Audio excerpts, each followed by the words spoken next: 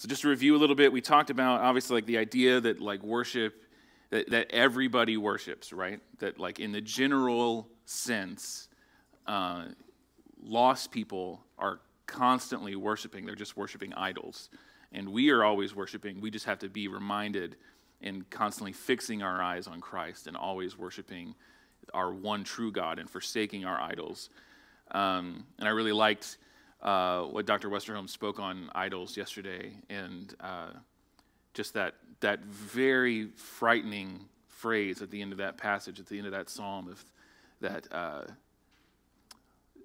those who, I should look this up and read it properly, but basically, when you worship idols or when you make idols, you become them. And how, the idols have hands, but they do not feel. They have eyes, but they do not see. And so you become that. You become unable to feel how much you're ruining your life and unable to see how much you're hurting other people. And so that was an awesome and scary reminder, but a good word. We also talked about, obviously we kind of defined a little bit more of Christian worship, looked at a lot of different definitions of what makes Christian worship separate from idol worship. And then we talked about music, right? Why we think about music when we think of worship. Let's hit that again, because I think that's an important part. So why, just shout out, let's get some crowd participation here. Why do we think about music when we think of worship? Right? So there are positive and negative reasons why we associate worship with music, right?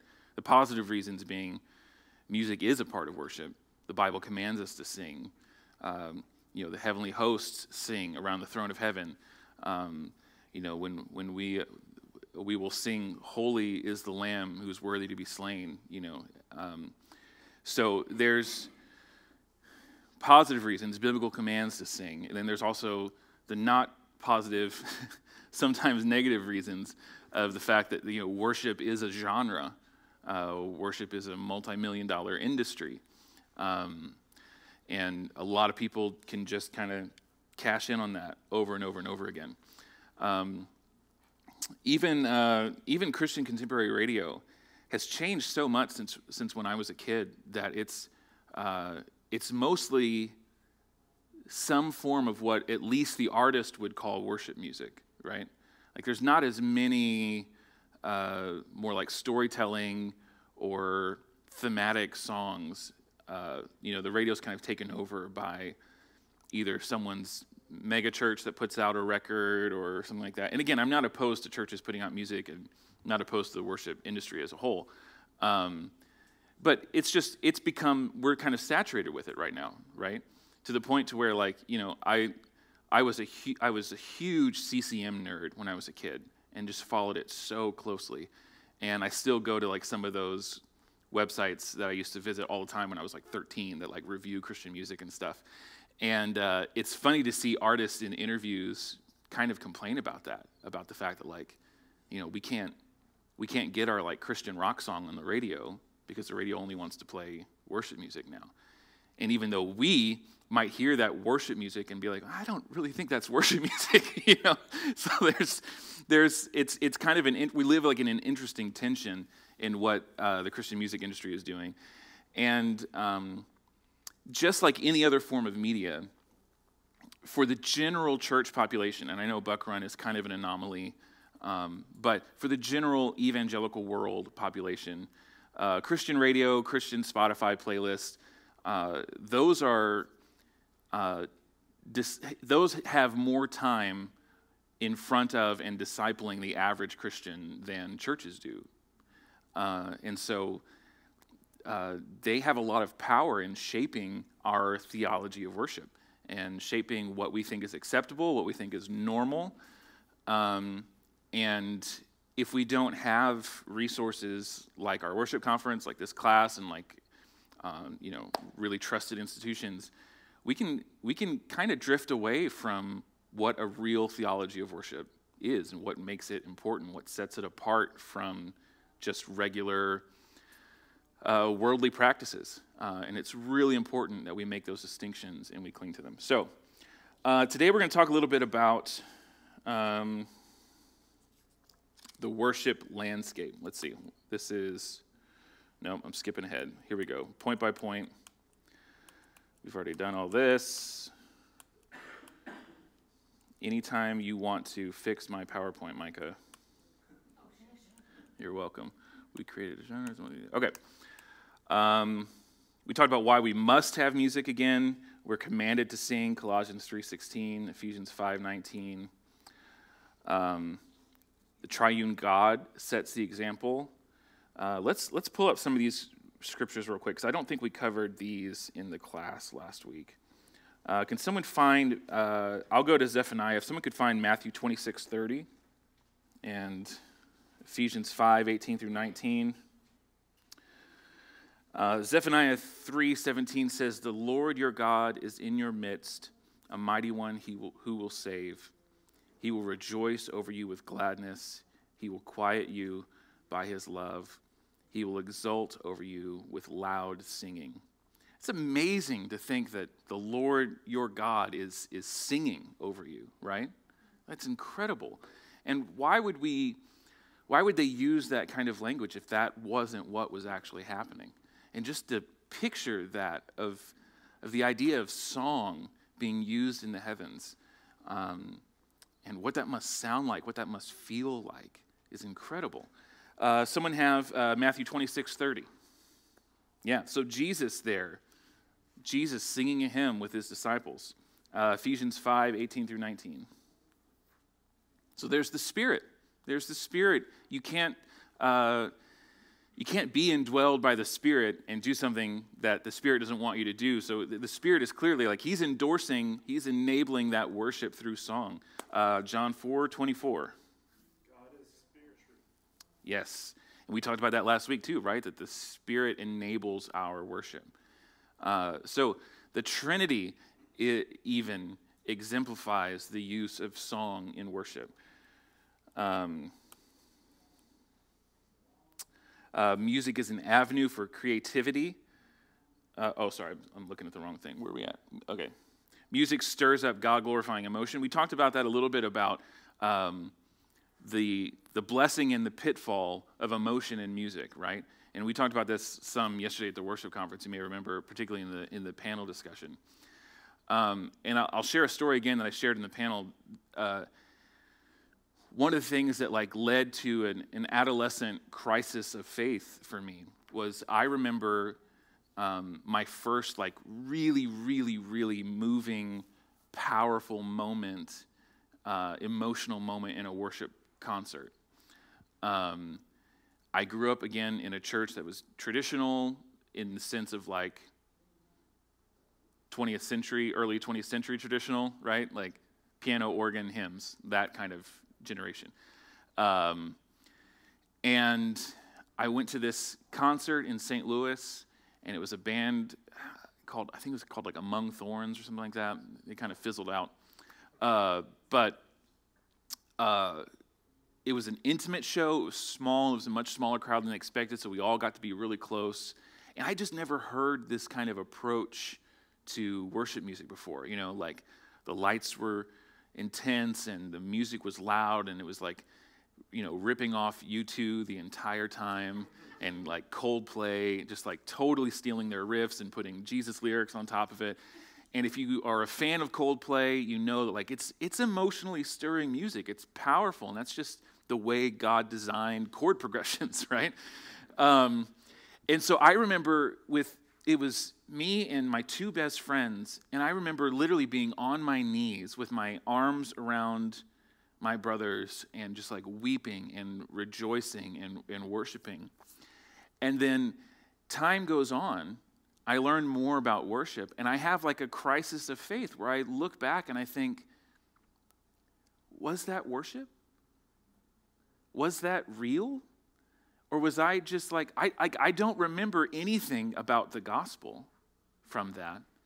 I don't remember learning anything about who Jesus is. I know I probably sang the word Jesus at some point. But I couldn't tell you any of the lyrics. The two guys who I had my arms around have since completely abandoned the faith. They were my closest brothers, I thought. And, there's divorce and broken families and all kinds of things in the wake of those decisions. And I had this crisis where I thought, like, man, the most moving moment for me emotionally was fake. It was just flat. There was no substance to it. And thankfully, we talked about this a little bit yesterday about when your crisis of faith happens is really important, right? Like, I tend to judge 30-year-olds who are having this crisis of faith and who are deconstructing, and the ex-evangelical movement. That stuff irritates me. But I have to remember that, like, I'm just lucky enough that I had that when I was 16. And I was still in my home with a faithful, loving father who was a pastor and a theologian who was gracious with me. I saw Herschel walk by, like, you're supposed to be teaching, bro. Threw me off, sorry. But, like, a dad who walked with me through that in grace. And I have to remember that, like, I'm blessed in when that hit in my timeline, and that some of these, like, 35-year-olds who are having this crisis of faith don't have that. They don't have that support system. They don't have a healthy church that can draw them back in. That's why discipleship and church community is so important. And that's why it's important for all of us to be equipped with this kind of stuff so that we can know that, like, you know what? As silly as that concert was, and I've come to, after wrestling with this for years, as silly as that moment was and as emotional as I was saved when I was there. And in my heart, I was worshiping God. Now, I think the expressions of that worship were less than ideal. I think what got me to that place was mostly emotional manipulation through some crafty tools. I don't think anyone in that band had the intent of emotionally manipulating anyone. I think there were good intentions from everyone in that room. It was not malicious. It was just undeveloped theology of worship at work and what happens in that. And so, my dad was gracious in walking me through that. It'd be like, hey, these guys aren't villains, and you're not Charles Spurgeon with all the answers either. You know what I mean? Like, you just need to calm down. They're just faithful men doing their best who make mistakes, and you are just, blown away by a minor sixth chord for the first time. Like, it's going to happen. So all that to say, music does stir up emotion, and we need to just walk that line of is it God-glorifying emotion? Sovereign Grace does this really well. I kind of put Mackenzie on the spot in the panel yesterday and asked her about that. But Sovereign Grace is kind of known for walking that line, that balance of head and heart, right? It's doctrinally sound worship music, but they're very emotional in their expression. Some would even call them charismatic. I was a member of a charismatic church. I would disagree. Like, y'all don't know charismatic yet if you think Sovereign Grace is charismatic. But they are very emotive. Like, you can spot Bob Coughlin in any conference because you just look for this. That's his posture. Like, he's just loving it. He's easily edified, like they talked about yesterday. And that's a positive thing. So it's good that music stirs up God-glorifying emotion, as long as we know that we should not use that to manipulate people into wrong doctrine or anything else. Also, music is an avenue of creativity that honors the Creator. It is so good for us to use creativity because we act as sub-creators glorifying the Creator, right? So God is a creator God. I think we don't dwell on that enough. I think we need to remember that one of the coolest things, one of the most glorious things about God is He's a creator. He is the ultimate creator. I can't paint or draw to save my life. I'm awful at it. I wanted to get into it. Angeline has some awful paintings that I tried for her a couple times. They're just really bad. But, the heavens declare. And when we start to think about that, like, I love one of the things that kind of connects intergenerationally in our church. I love when I see on Facebook, whether it's a sixth grader or a 80-year-old who takes a picture of the sunsets behind and just says, they all go straight to the heavens declare. We just know it. We see that sunset and we know, like, that is God at work. He created the atmospheres to reflect light in this certain way. And even though most of it's probably pollution, like, it's okay. Right, exactly. He made all things, so we can just enjoy it anyways. But God is a creator God, and when we create for His glory and in His name, whether that's through songwriting or whether that is through painting, my uncle is a wildlife painter, and he paints to the glory of God. He wants to paint the wildlife that God created and draw people into His majesty. So creating as Mike Cosper calls it, sub-creators to the glory of God, to the glory of the Creator, is a beautiful, wonderful thing. Dr. York said this yesterday: music, particularly with theologically rich lyrics, is a wonderful expression of worship because it engages the whole person, the gathered body, and the memory of biblical truths. Some of this we'll break down more in the following weeks, but it is important that it does engage the whole body. God made all of our senses. We can feel the rhythm of the music. We can move our hands and bodies to the rhythm of the music. We can hear the sounds. We can sing with our voices. Just so much of our body is engaged in the act of singing. And then also, and we'll talk about this more later, but the way that the congregation sings together and the importance of hearing each other sing and what that does for your spirit.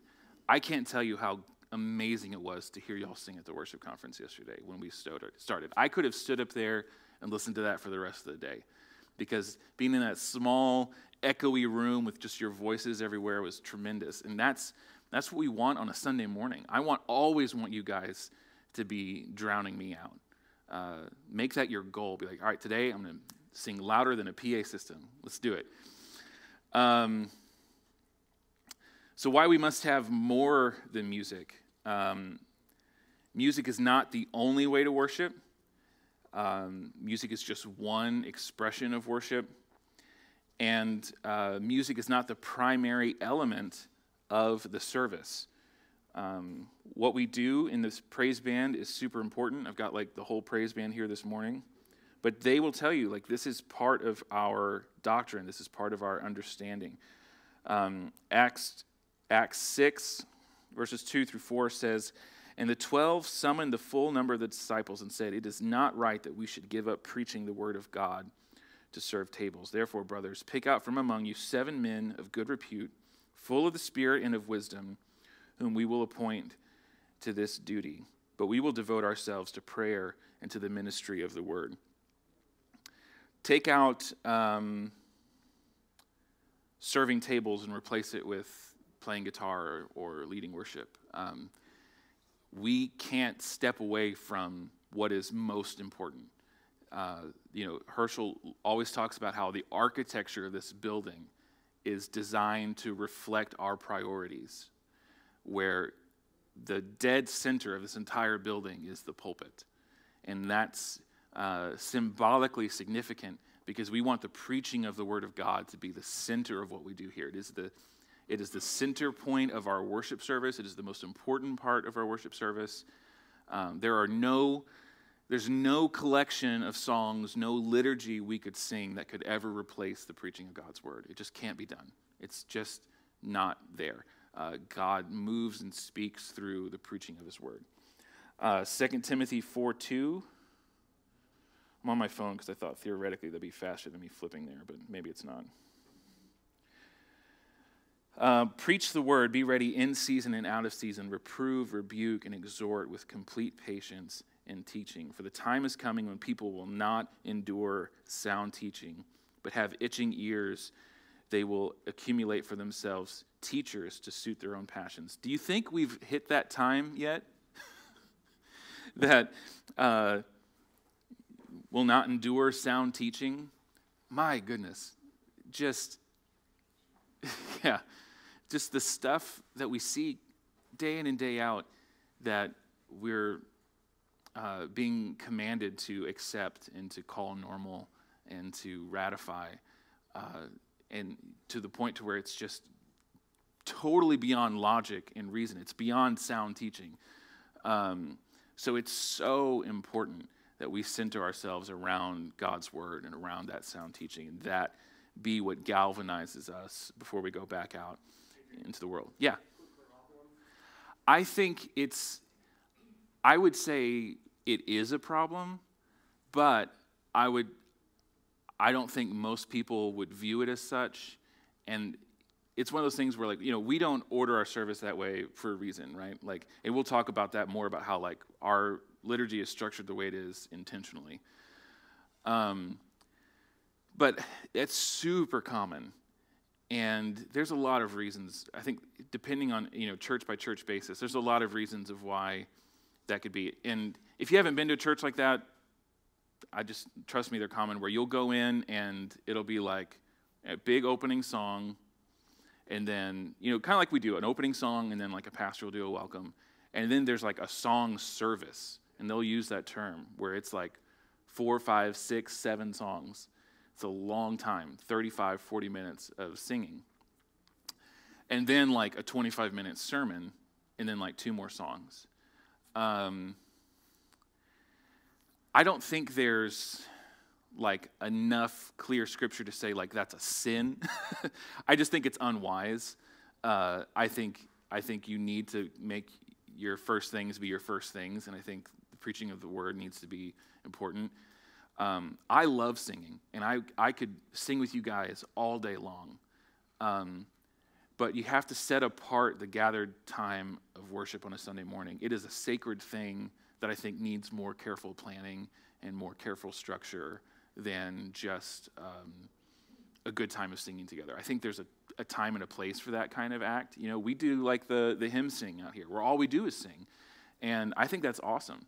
I love concerts where all you do is you go together and you just worship through song. I think that's great. But yeah, I think we have a pretty high standard for like the gathered body on Sunday morning. Like that's pretty key. And so I think there's elements of like, there's still a lot of churches who think if we cut songs, we lose people. There's a lot of, and we talked about this last week, a lot of this idea, whether it's spoken or just subconscious, of the worship music is what fills seats. And so we're going to fill as many seats as we can with whatever we got to do in the worship. And then we'll like sneak attack 25-minute sermon, like hit them with the gospel. And like you said, like it's sound teaching, it's good stuff. But then we'll give them some more, we'll cushion on the other end with some more songs. That approach kind of came out of the worship wars, and we'll talk about the worship wars today. And again, that's not the way that we would do it, and it's not the way that I think we're commanded to do it. But again, I have a ton of grace for folks who are in those churches and who are in those positions, because a lot of times they're just not thinking about it the same way that we are. And I think if you just sat down with them and kind of showed them some things, I don't think it's like a fighting situation. I think most of the time they'd be like, oh yeah, that kind of makes sense. I just hadn't thought about that before. Because it's amazing how little people spend developing a theology of worship. Buck Run is unique in its adult discipleship program, period. That doesn't happen in most places. Most places it's like, Lifeway Sunday school curriculum or whatever, So to have a church that prioritizes, like, here's some key doctrines, we're going to spend time on Sunday morning, like, working on these things is rare. It's even more rare to think through theology of worship stuff. I think in churches like that, it is like just some flip-flop priorities and some misunderstanding of the purpose of music and worship. That's a good question. The true worship leader is the preaching pastor. I don't like how quickly Herschel was able to point this out yesterday, but it is true. My title is worship pastor, and that is a misnomer, right? But again, we're just operating within a culture that has certain understandings and certain applications of. So when people hear the term worship pastor, they know what I do. They know that I am not the preacher. They know that I lead the music, even though we know worship is more than music. But again, we just operate in this world. We use the world's language and up until a point with careful guards. And so there's nothing wrong with calling me the worship pastor and Herschel the preaching senior pastor and Chris, those are just terms that help us kind of categorize and know what people are. But the true worship leader is the pastor. Someone want to read Acts 20, verse 28? So overseers of what? Yeah, overseers of the church. And what does the church do? It worships, right? So the chief overseer of the church who worships, that is the de facto worship leader. And that is a rightly ordered understanding of how the church should function. Right? Yeah, we did a worship conference with 2 songs at the beginning, and that was it. Yeah, the term music minister kind of came out of fashion at some point. And I think because of a shift in theology of worship in a lot of churches where the music minister in churches, when that term was like the key term and used a lot, I'm thinking early 90s, late 80s, early 90s, music minister was very much like a kind of like a production manager. You know what I mean? It was a big deal, and it was cantatas, and it was a whole lot of things other than pastoring. And so I think that's why, as the theology of worship kind of shifted with some other things in evangelical culture, thanks to some great folks like Bob Coughlin and the Gettys, and I'm blanking, but a bunch of folks who in the early 2000s started to change the way that we think about worship in a popular way, popularized a good theology of worship. I think that term kind of fizzled out because they're no, there is a shepherding aspect, an overseeing aspect to the music ministry. It's more than just music. So, yeah. All right, let's talk a little bit about the worship landscape. It's important for us to know the world in which we operate, to know contexts that other people are functioning in, other Southern Baptist churches are functioning in, other confessional churches, and to just kind of look at recent history to see maybe how we got where we are. But the modern evangelical church of the West is a multifaceted worshiper. It is diverse in style, approach, instrumentation, culture, history, socioeconomics, ethnicity, liturgy, priorities, etc. And even among the SBC, there is no one way of doing worship. Westerholm had a great quote yesterday. He was like, if you've seen one SBC church, you've seen one SBC church. Right? We're one of the cool things that comes with its own bag of challenges of our autonomous nature is we are all very different. And just, I use this as an example, but Angeline and I, we fit in great at Buck Run. We love, I think we do. Do we fit in okay? We love a lot of this, everything about Buck Run, but we come from very, very different church backgrounds, even though we are both lifelong Southern Baptists. We were born and raised in a Southern Baptist church. I was born and raised in a Southern Baptist church that had about 200 people, and it was surrounded by corn in Southern Illinois, and every stereotype you think about a country church was us. That was it, and I loved it.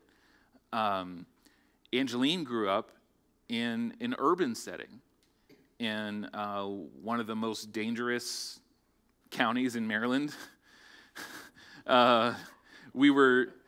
Faith Baptist was on the same block as the most dangerous subdivision in Maryland. Yeah. Or Yeah, I think so, yeah. But also partly because the socioeconomic range in that neighborhood was very, very wide, to where you had houses near the church that were very wealthy, and like streets over was like extreme poverty. And that's just the nature of, suburbs and urban sprawl over time. And plus it's near DC, so there's a ton of immigrants, right? The immigration population is huge. And by the time we left Faith Baptist to come to Louisville to study at Boyce, it was like 70% first-generation African immigrants, yeah. Which we talked about is a whole, majority black church, but a whole different worship style than what you think of the black church, because they haven't been in the States for years. They're like first generation. So she grew up in a church that literally never sang hymns. Like, the worship wars were not even a thing. They just were like, we're going to do like praise and worship songs, like the praise and worship genre of the 80s and 90s. That's our thing. And that's what we're going to do. And so, gosh, give me an example of some of the staples. Like Waves of Mercy. You guys remember that song? Like with emotions? Waves of mercy, waves of grace. Like, yeah. So stuff like that. So that's what she grew up in. So we're both coming in from Southern Baptist churches. I only sang hymns. She didn't know what hymns were. We're learning. She was totally ignorant. No. But like even some of the hymns that I love, like we have learned together in our marriage. Because, Be Thou My Vision. We love that song. We didn't sing that song in my country church. Right. Yeah, exactly. So all that to say, Southern Baptist churches are extremely diverse, and not just diverse in ethnicity and socioeconomic status, but just diverse in their expressions of worship. And I think that's a good thing, as long as we keep that in the back of our mind whenever we're kind of interacting with other folks. The current landscape, so if we're just kind of standing on a mountaintop and surveying the landscape of worship theology among evangelicals and among the SBC in particular, the current landscape reflects the scars of a period called the worship wars. Who has heard of the term worship wars before? Okay. Someone want to throw out, like, what's your idea of worship wars? What do you think that refers to? Yeah. Yeah. That's exactly where we're heading. So we talked about that. Term worship war is a misnomer because there is no right or wrong. There's no winners or losers. There's just the trail of the dead. It was a pattern of self-harm, led to church splits, churches born out of preferences, churches divided across genre-specific churches or services. So let me just be completely frank with you. My first full-time job in a church was leading the contemporary service of a county seat Baptist church that had been there forever. And theologically, I am opposed to genre-specific services. And my goal, had we stayed there, our goal was to eventually lead the church through a migration of those and bring them together, which thankfully I can say that church has done now. But this was super, super common for a long time, to have a traditional service and a contemporary service. And those two words are kind of the two bunkers of the worship wars.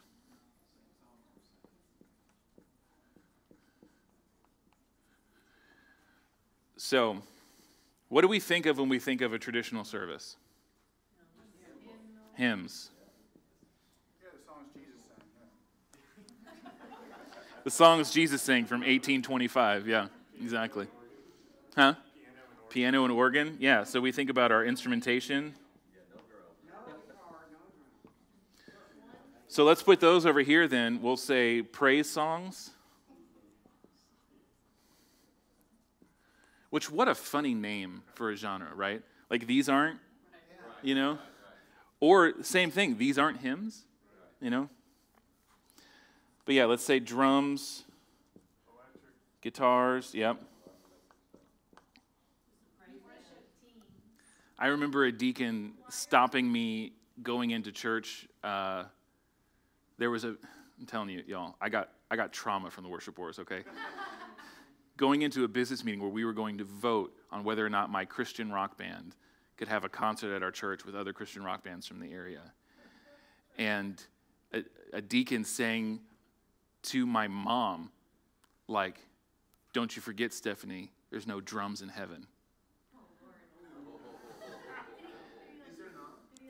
And my mom said, what about like the cymbals that it talks about? And he's like, well, fine, there's cymbals, but there's no drums.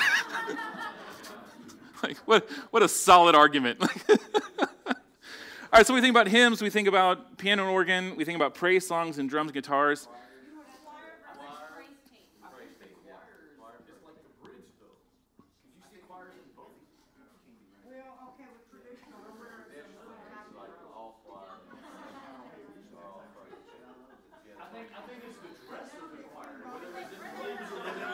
Right. Unless it's a black church. Yeah. So what would lead traditional churches, as we think of in the worship wars, to be so anti-emotion? Because it couldn't have been that way forever, right? Yes. So what was happening is 1850s, right? Like, this is when the charismatic movement kind of starts. No one knows about it yet, but like we have the documentation. That's when it starts. It's growing. So by the time you get to late 80s, early 90s, when the worship wars are at their peak. No, because she was saying like the 80s. Yeah. We have churches who have dug in their trenches to guard themselves from an actual real threat, but don't know what the real warning signs of that threat are, right? So they're seeing things like being slain in the Spirit, speaking in tongues, healing movements. You know, they used to, like these con artists used to do like the staged. Yeah, exactly. You've got Benny Hinn on TV at this point, and so you're seeing him like use the force to like knock down 50 people, and you're like, not in my church, right? Like, so you put up walls right away, and you put up walls like Benny Hinn's got a drum set and a band and all that junk. Like, we're singing hymns, we're sticking to the, give me that old time religion, right?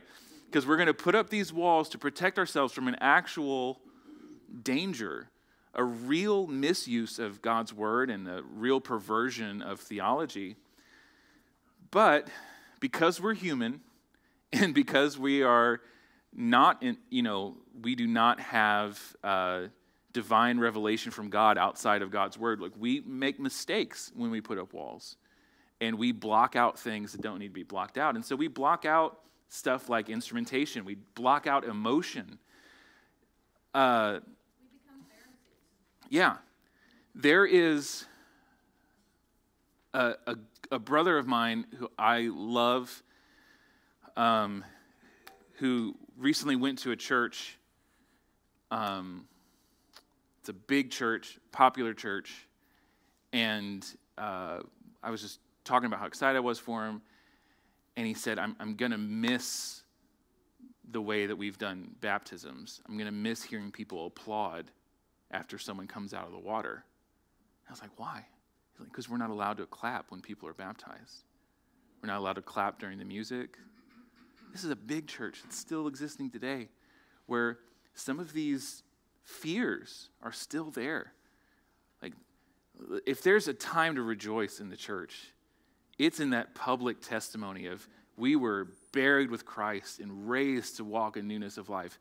I can't tell you how hard it is as your worship pastor to hold it together when that happens and not just like weep because that's a momentous occasion. It should be a momentous occasion in that person's life. And it's a public testimony, right? We are telling our church that this is the decision I've made. And what an amazing way for us to encourage that person than to hear, this uproarious applause, and I hear cheers and woo-hoos from people who've never met this kid or this young woman, and we're saying we are here to support you. We're going to pray for you. We're going to rally around you. We're going to help you walk through life together. That's so important. And so being afraid that if we're so scared of the charismatic movement that we can't clap when someone comes out of the water, we need to pause and reassess. Yeah, Keith.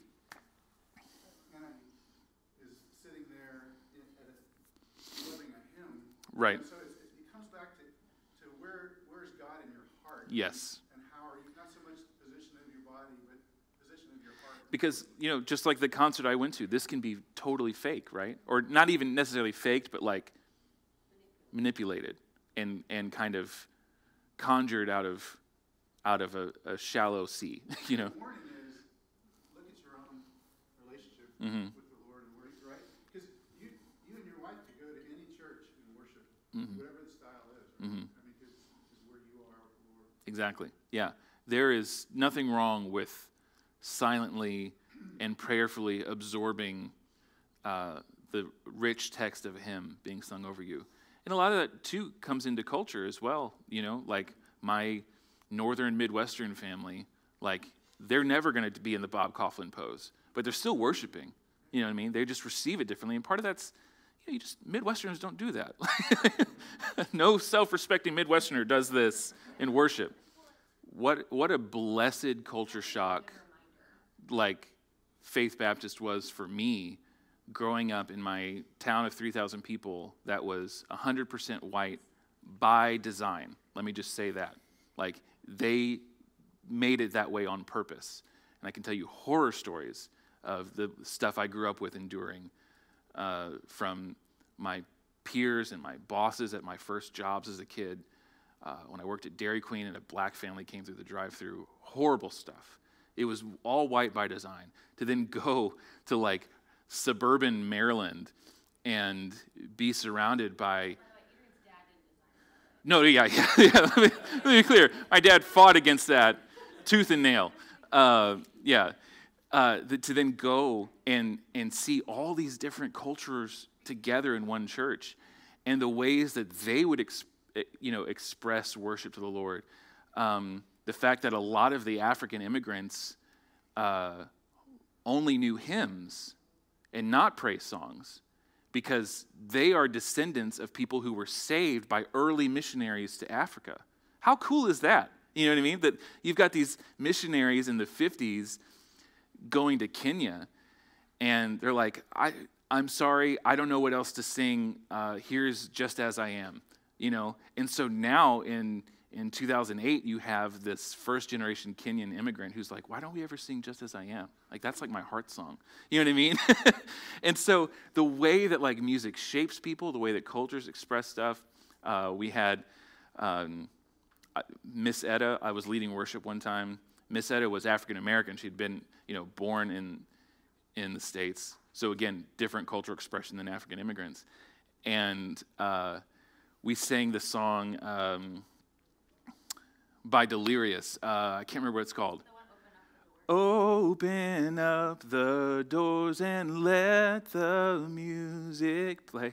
So again, think of where I'm coming from, and I'm leading that song in worship. It's just me on guitar. There's no band, but I'm feeling it. I'm enjoying it. I had my 1 year at a charismatic church, so I can emote. And Miss Etta goes into the music room right around the corner, grabs a tambourine, and it's just bam, bam, bam, all the way down the center aisle. And then, the lyrics say, open up the doors. And this was a church, older church, that had the two big red doors were at the front of the church and looked out onto the street. She's like, we're opening up these doors, and this community is going to hear us play and sing to the Lord. And she literally cracked those doors open, swing wide, you heavenly gates. We're gonna let the town hear the music. that would have been, like, there would have been people in my home church who were like, this woman is insane. Like, we need to get her some help. What is going on? And so to Angeline's point is that there are so many different factors of where we grew up, where we were discipled, the kind of popular culture we were surrounded in that impacts how we worship. And I think Dr. York hit the nail on the head yesterday, because this is the point you're going to get to. Yeah. We're going to talk about this later in why we shape our worship here at Buck Run the way we do. But just to throw out a spoiler of like one of the best ways I've heard this communicated, there can be unlimited cultural expressions of worship. There cannot be cultural mandates of worship.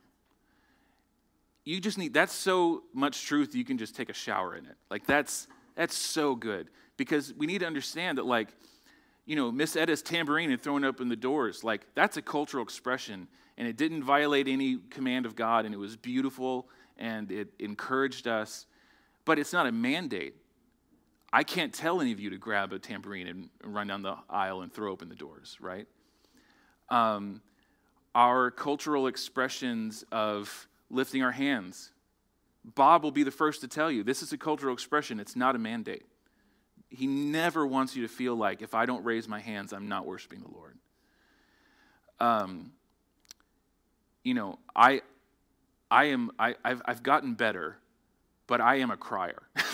It's like, you know, I feel like I'm getting a tighter grip on my emotions. But I used to just cry a lot. And that's a cultural expression. It's not a mandate. Like, I don't want you to ever feel like, if I'm not crying in worship, I'm doing something wrong. Because Scripture alone is our mandates for worship. That's the only place where we find what must be done in worship. Anything else outside of that, you have to filter through the lens of Scripture and take with scriptural wisdom before you can decide if it's appropriate or not. Micah. My dad went to Russia 3 times in the early 90s, right after the Soviet Union fell, because it was the first time that they were letting folks come in, and he still had to be secretive about what he was doing there. But he had a camcorder with him, and he set it up to record the service, and you've got this beautiful old ex-Russian Orthodox church that had been abandoned and was now being filled by Southern Baptists, Russian Southern Baptists. And their cultural expression was greet each other with a holy kiss. My dad's like a masculine country boy, and he just had to be like, all right, I know that every elder and every deacon in this church is going to come up here, they're excited I'm here, and they're going to kiss me. It's not the European kiss on the cheek, right? But no, we have video, VHS, of all of these big, burly Russian men coming over, embracing my dad and kissing him square on the lips. And that is not a cultural mandate, all right? He did not come back to First Baptist Redbud and be like, men, we're going to start kissing. But in Russia, he knows, I am not going to break this man's heart and deny him his expression of love and appreciation. I'm getting choked up because, oh my goodness.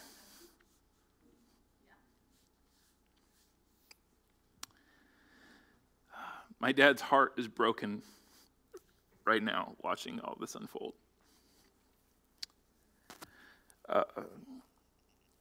Because I think there was a period there where things were looking up, and this smacks so much of the things that that poor church had been through.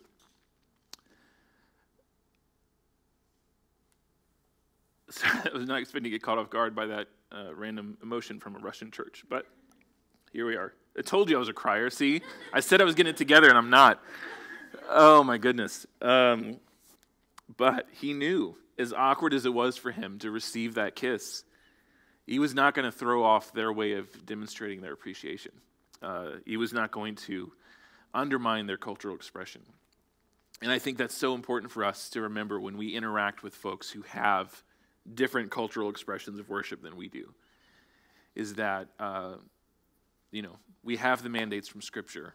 Everything else doesn't mean everything else goes. Don't hear me say that. But it does mean we have grace and we filter it through the lens of Scripture. So one thing I'll say, just, kind of a teaser trailer of what's to come, just so I don't want this to end today with you thinking that I approve of every cultural expression of worship. Please don't go to Dr. York and be like, do you know? It's definitely not an everything goes situation, but it is one that we handle with grace. But when we are building the liturgy, and we'll talk more about what liturgy means, but when we're building the liturgy of Buck Run, culture is a factor, right? We consider the culture of Buck Run. A lot of people think that every Sunday morning we're singing Adrian's favorite songs. Y'all need to know we sing songs that I don't always love. I don't hate them. I don't dislike them. But we're not singing my favorite worship songs every Sunday. Because I'm just one, right, yeah, just the ones that sound like Coldplay. Inside band joke. But I'm just one member here. I am a pastor here, and I'm an overseer, and I'm going to guide you guys to good music. But the culture of Buck Run that has been here long before me is a factor in how we plan worship. Because that is important. Your history, your tradition here is important. And even if it looks different than if I could just start a new church tomorrow with the same people and set out whatever order of worship I wanted to, it's not going to look like that here every Sunday, because we want to honor and respect where you guys have come from. And not just the folks who've been at Buck Run forever, but the folks who are joining us from other contexts. And so one of the big misnomers about traditional and contemporary is that we pigeonhole it into those things. It's so much more than that. Because what Angeline's church did was contemporary. If I did Angeline's set here, if I did the set from their worship pastor here, it wouldn't be called traditional, but it wouldn't be called contemporary, right? Because it's already 20, 30 years old. The hymns that we think are traditional aren't traditional. Most of the hymns that we think of when we think of a traditional service came out of the 20th century. The 20th. We're not even talking 1800s, 1700s, 1500s. I can tell whenever I go to sing hymns at a nursing home, I can tell which of the residents grew up Baptist and which grew up anything else.